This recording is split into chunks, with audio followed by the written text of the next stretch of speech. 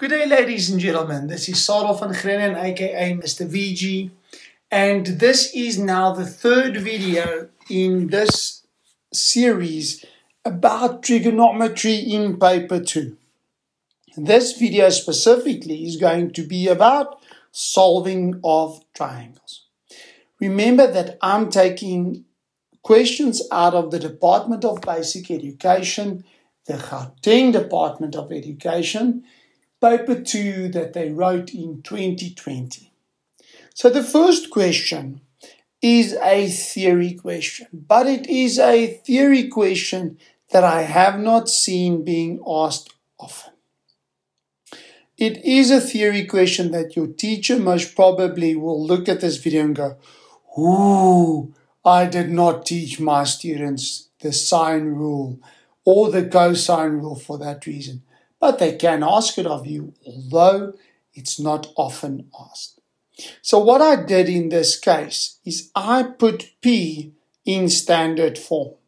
Now why I did this was just to make life a little bit easier to get the value of, or to prove that specific theorem. So first of all, what I'm basically going to do is I'm going to construct a triangle there, RSP. Why am I doing that? Specifically because there is a 90 degree there. Okay?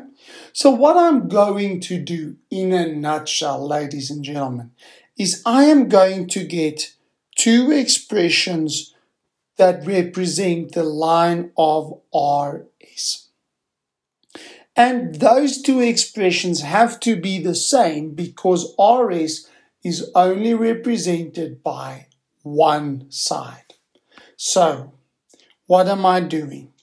I'm first of all getting angle RPS, as you saw me write down there. It's 180 degrees minus angle P. So in triangle RSP, I am getting RS over RP. That is opposite over hypotenuse. Because remember, I'm looking in that triangle there. And this is sin of angle RPS. So therefore, RS is equal to RP times pi 100, or sine of 180 minus P. Because remember, I get that from there. And Q, remember, is that side there, and that is P, and that is R. Okay? I hope that you're fine with that. But now also I am going to look in triangle RSQ. So I'm repeating this exact same process.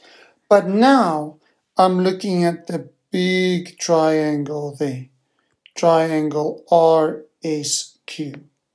Now in triangle RSQ, if I take RS over RQ, I again have sine of Q. And solving for RS, this is going to give me that RS is also P sine of Q. Remember, it was Q sine of P not that long ago. So those two expressions have to be equal to one another because they both represent RS. Which means I can divide both sides by sine P first of all, as well as sine Q. Why do I do that? Because on the left-hand side, okay, my sine P's divide away, and on the right-hand side, my sine Q's divide away. And this leaves me with Q over sine of Q equal to P over sine P. But sir, that's exactly what you asked me to prove. Ta-da! Magic. This is something that you can go and study. You can learn how to do this yourself, okay? So it's an interesting little theory question, and there are many other ways of also proving the sine as well as the cosine rule. I haven't seen it being asked much or many times, so I was a bit surprised and I had to think about this, even though I've done it a number of times. So when we look at the meaty part of the question, it says there, 7.2, from I, the angle of elevation to the vertices, pole KL is x degrees along a slope, KI. And from J, which is d meters from the tower, the angle of elevation is y degrees. Show that the height of the tower is given by that. So I want to give you a few minutes. You go and try it yourself, come back, and then we work through this question step by step. When I give a sum like this to my students, I tell them there's one secret and one secret that remains. You must split up your sum. So in other words, after I've written in those values that I've got there, remember, where do I get those values from? First of all, I got the 180 minus y from angles on a straight line, and angle L1 I got because L1 plus x must be y, exterior angles of a triangle. Now that I've got that, I'm going to do what I said earlier. Let's split up our triangles. So first of all, I've got triangle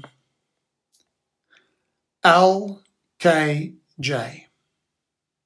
Then I've got triangle LJI. Okay?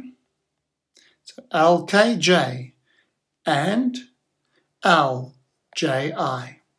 I'm putting in as much information as I can. Okay? I've got x, I've got y minus x, and I've got 180 minus y. And what I also love to do is just highlight the common side. So LJ is LJ, because I can guarantee you, ladies and gents, we are going to use LJ to solve that, just because it is a common side between the two triangles. So first of all, after I've now just redrawn it, remember, highlight your common sides. I love doing that. Sorry, wrong one. Don't judge me.